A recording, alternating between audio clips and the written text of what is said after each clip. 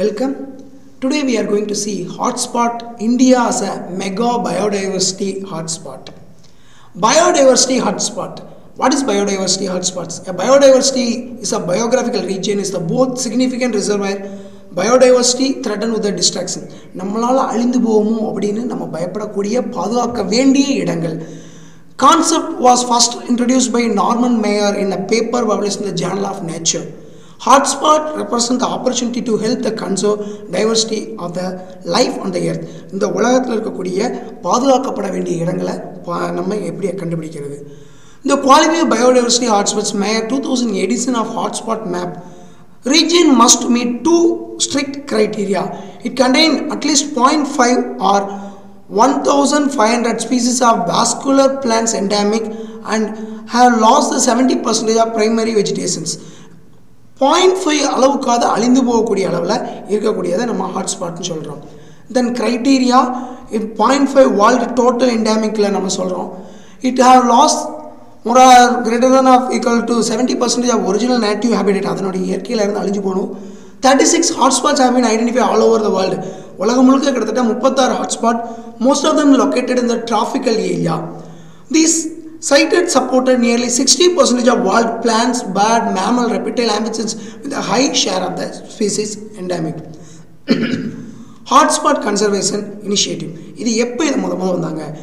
Critical Ecosystem Partnership Fund CEPF, the global program, they assist the non-governmental organization and participate protect the earth richest region of the plant and animals. உலகத்தில் இருக்கக்கூடிய விலை மதிக்க முடியாத உயிரினங்களை கண்டுபிடிச்சு பாதுகாக்கணும்ங்கறாங்க. The worldwide fund of nature and derived system called Global 200 ecoregions aim to which select the priority of ecoregions in the conversion within the 14 terrestrial, 3 freshwater and 4 marine habitat type. இந்த டைப்பா பிரிக்கிறாங்க. BirdLife International has identified 218 endemic birds area அழிந்து வரக்கூடிய பறவை உயிரினங்கள 218 எடுத்து BirdLife International have identified more than 11,000 are important birds area all over. கிட்டத்தட்ட 11000 இடங்களை நம்ம பாதுகாக்கணும்னா அவங்க இனிஷியேட் எடுக்கறாங்க. Biodiversity hotspot in India. இந்தியாவை பொறுத்த வரைக்கும் Himalayas the first place. The entire Indian Himalayan region மொத்த இமயமலை தொடர் that fall on Pakistan, Laramchi, Tibet, Nepal, Bhutan, China, Myanmar. These all places covered with the Himalayan area. Indo-Burma. It includes northeastern, almost நம்ம northeastern சொல்லக்கூடிய except Assam and Andaman group island, Myanmar, Thailand, Vietnam, Laos, Cambodia, southern China. These are all Indo-Burma. We have to be protecting the spot area. Then Sundarlands included a Nicobar group of islands, Indonesia, Malaysia, Singapore, Brunei, Philippines. These are all Sundarlands. Then Western Ghats and Sri Lanka. நமக்கு பக்கத்துல இருக்கக்கூடிய மேற்கு தொடர்ச்சி மலையோ இல்ல ஸ்ரீலங்காவோ நம்ம பாதுகாக்கக்கூடிய இந்தியால இருக்கக்கூடிய ஹாட்ஸ்பாட் இடங்கள். India is a mega biodiversity plant. As you can see in the 10 biographical zone of India, we can easily see in that what are the strong Himalayas area, Himalaya, desert, semi, these are all around 53,430 species of insects, பூச்சி இனங்கள், then mallu, then are introvert birds and fishes, bats, reptiles, ஊர்வன, பாலூட்டிகள், விலங்குகள், உயிரினங்கள், மீன்கள், இது எல்லாமே நம்ம ப்ரொடெக்ட் பண்ணக்கூடியது. Around 6.5% of world fauna is there. The zone of biggest being the Deccan Plateau, Nilgiris covering the Tamil Nadu, Andhra Pradesh, Karnataka, other states of Nanda Devi, Uttarakhand, the western Himalayas. These are all, it's like a similar to Orissa, Great Nicobar, Gulf of Mannar. These are all India's very richest hotspot places. First we are going to take in the Himalaya.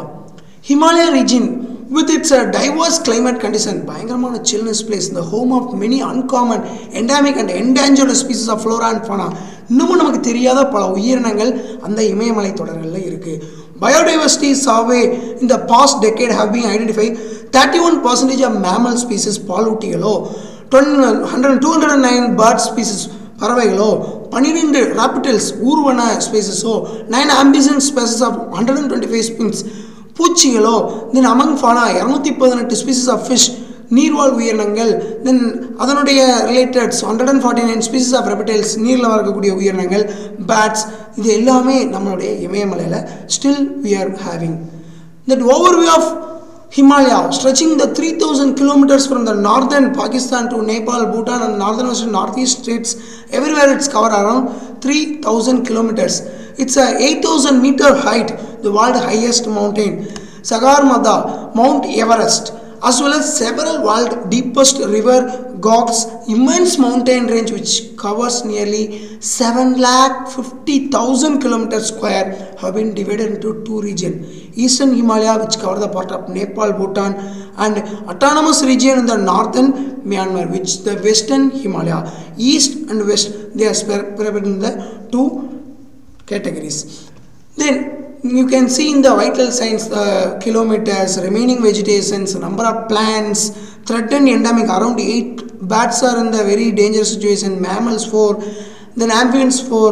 How much the extended protected? We protected around 1,12,000, but still we need to more than 600 more times we have to. Then the species diversity is endemism, taxonomic, plant species, endemic species, endemism, how much the percentage? If you consider that Amazons are 40%, plants are 31%, these are going to be அழிந்து வரக்கூடிய உயிரினங்கள் எந்த அளவுக்கு இருக்கு? 10,000 plant இருந்துச்சுன்னா கிட்டத்தட்ட 3160 plant அழிந்து போகக்கூடிய பிளான்ட்டாக இருக்குது, around 31.6%. So we have to protect that things. Already நம்மகிட்ட இருக்கக்கூடிய உயிரினங்கள் ரொம்ப கம்மியாக இருக்கக்கூடிய ரெப்டைல்ஸ் வெறும் 176, ஆம்பிசியன்ஸ் 105 தான் இருக்குது, பட் அதுலேயே 48 இது நம்ம அழிந்து போகக்கூடிய சுச்சுவேஷன்ஸ். தென் இண்டோ பர்மா ரீஜியன், இந்த Indo Burma region Myanmar, loss, Thailand, Cambodia, these are all around 2 million kilometers of ஏசியாவுடைய பரப்பளவில் இருக்கக்கூடியது. 6 largest mammal species have been discovered last 12 years. கடந்த 12 வருஷத்தில் பல பாலூட்டிகளை இங்கே கண்டுபிடிச்சிருக்காங்க. இந்த stripped laboured, leaf dear and chola, bats life Indo Burma also. பறவைகளும் நம்ம பாதுகாக்கக்கூடிய கிட்டத்தட்ட 1300 டிஃப்ரெண்ட் வெரைட்டி ஆஃப் பறவைகள் அங்கே இருக்குது. அதை எல்லாமே பாதுகாக்கக்கூடியனோம். Night Heron, grey ground க்ராய்ஸ், orange necked பேட்ராஜ், lot of bats we are going to protect in that. Then overview, அதில் என்னென்னலாம் இருக்குது? Indo Burma hotspot, you can see இந்த எறும்பு திணிகள் 237,000 kilometers squares, the tropical area, Ganges, Brahmaputra, around 23,73,000 kilometers squares. இந்த பிரம்மபுத்திரா ரிவரில் இருக்கக்கூடிய உயிரினங்களை நம்ம பார்க்கணும். Brahmaputra river, Myanmar, part of southern the யுனான் province of China, லியோஸ், the peoples democratic republic, Cambodia and Vietnam, majority of Thailand, smaller peninsula of Malaysia, these are all should be covered. Then இதில் நம்ம vital sign எடுத்துக்கிட்டோம்னா hotspot கிட்டத்தட்ட 23,73,057 kilometre squares இருக்குது. அதில் vegetations இருக்குது. பிளான்ட்ஸ்னு பார்த்தா 7000 plants. Extensive spices என்னென்ன இருக்குது? தென் வி சி இந்த கேட்டகரிஸஸ் அரவுண்ட் பிளான்ட்டே 51.9% அழிந்து போகக்கூடிய ரொம்ப மோசமான நிலைமைகளில் இருக்குது. தென் ரெப்டைல்ஸ், தென் bats, mammal, fresh water fishes, இது எல்லாமே அழிஞ்சிக்கிட்டே வருது இந்த நம்மளுடைய இண்டோ பர்மா ரீஜியனில். தென் சன்லேண்ட் அப்படிங்கக்கூடிய Sutherland also referred. சண்டாக் area is a biographical area. South eastern area நம்மளுடைய சொல்லக்கூடிய சவுத் ஈஸ்டர்ன் பெருனை, தாய்லாண்டில் கீழே, இந்தோனேசியா, இந்த பார்ட்டில் இருக்கக்கூடிய இடங்கள். இது hats approximately 10% of flowering spices இந்த எர்த், 10% பூக்கக்கூடிய இடங்கள். 25,000 vascular plants and the endemic. The islands having 2,000 orchid species hosted the Raffala and Titan arum, which is the largest flower in the world. உலகத்தில் அதிகமான பூக்கள் இருக்கக்கூடிய பகுதி. Then overview, we can see that Sunland hotspot covered western of Indo-Malayan archipelago. Arc 17,000 equatorial island, அதில் 17,000 நடுவில் இருக்குது. Dominated by 2 largest islands of the world. Borneo around 7,25,000 kilometers and Sumatra தீவுகள் 4,27,300 kilometers square. As a sea level changed during the Palestine collection of the periodically disappeared, the eventually lead the current island land. Mount Kinabalu rise 4,101 meter. The fertile volcanic soil Java, Bali dominated by 23 active volcanoes. ஒரு இது affect ஆனால் it will be affecting the everything. Then this is the backbone of Malay Peninsula. அந்த தீபகற்பத்தினுடைய முக்கியமானதாக இருக்குது. இதனுடைய vital science இதற்குரிய comparative பார்த்தோம்னா plants around 25,000 15,000 are அழிந்து போகக்கூடியது 60% அழிந்து போகக்கூடியதா இருக்கு ஃப்ரெஷ் வாட்டர்னாலும் சரி மெரைன் amphibians பாத்தீங்கன்னா around 80% are in the age of 244 தான் இருக்கு அதுல 196 are very dangerous situations then the western ghats மேற்கு தொடர்ச்சி மலைகள்ல பார்த்தோம்னா western ghats of 1600 kilometers 1600 kilometre நீளத்துல இருக்கக்கூடிய parallel of western ghats of India is the world the highest hottest hotspot முக்கியமான பாதுகாக்கக்கூடிய பகுதி 84 amphibian species 16 பறவைகள் கிட்டத்தட்ட 1200 flowering பூக்கக்கூடிய பூக்கள் இது எல்லாமே அங்க இருக்கு around 50 years of cultivation great hornbills in the long they are crucially seed dispersed ஒரு பறவை இங்க இருந்து போய் அது இடம் முழுக்க பரப்பி அதில இருந்து பறவைகளோ செடிகளோ முளைச்சிட்டு இருந்துச்சு the நீலகிரி தார் also called ibex the state animal நம்ம சொல்லக்கூடிய தமிழ்நாட்டுடைய வரையாடு இன்னைக்கு அழிந்து போகக்கூடிய ஒரு முக்கியமான இடங்களா இருக்கு ஆனா other than the வண்டாரு and the Nilgiri marten also common ஒரு சிங்கவால் குரங்கா இருக்கட்டும் பல உயிரினங்கள் அழிந்து வந்துகிட்டு இருக்கு நம்ம இந்த மேற்கு தொடர்ச்சி மலைகள்ல overview பார்த்தோம்னா the western ghats is the southern western India around down part of in India southern Sri Lanka also separated 400 kilometers are strictly similar geologically climatically and eventually history western ghats known locally Shadri hills the formed by Malabar plains almost in the Kerala region இருக்கக்கூடிய ஏரியாக்கள் about 30 to 50 kilometers inland they cover the area of 1,60,000 kilometers square stretch of 1,600 kilometers from the country's southern tip of Gujarat in the north interrupted only by the 30 kilometer Palakkad gap the Palakkadல இருக்கக்கூடிய அந்த 30 kilometre தவிர மீதி இருக்கக்கூடிய இடங்கள் எல்லாமே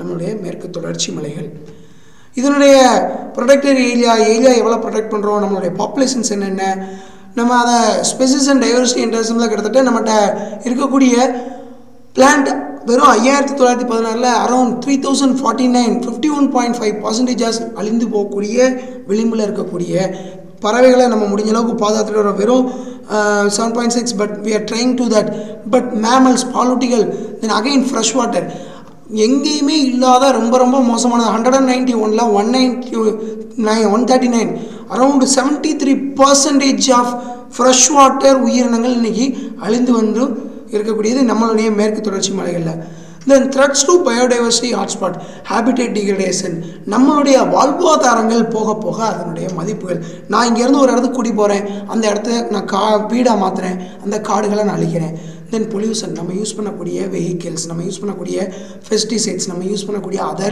climatical things இதெல்லாம் then dams most important rivers has been dammed for hydroelectric plants நமக்கு electricity வேணும்னு சொல்லி நம்ம அத dam பண்றோம் அதுவே it's a kind of threats to the hotspot then invasive species introductions of cashew latina grow faster and higher native grasses plantation such kind of vast area they are planned for the expenses நம்ம விதைக்கக்கூடிய டிஃபரண்டான plants then GMOs environment group deeply concerned about the genetically modified organ bonsai ன்னு சொல்லி இவ்வளோண்டு உயரத்துல நம்ம செடி வளர்க்குறோம் மரம் வளர்க்குறோம் எங்க வீட்லயே இருக்கக்கூடிய அரை அடி உயரத்துல தென்னை மரம் வளர்க்குறோம் these are all the opposite to nature the more research is needed on the genetic contaminations GMO crops like mazio soybean ஆனா அதுலயே நம்ம புதுசா உருவாக்குறோம்னு சொல்லி we are giving the threat to that also conservation of biodiversity இதை எப்படி பாதுகாக்கலாம் government legislation அரசாங்கத்தினுடைய சட்ட திட்டங்களை நம்ம ஃபாலோ பண்ணனும் அரசாங்கம் புதிய சட்ட திட்டங்கள் போடணும் இந்த நேச்சுரல் preserve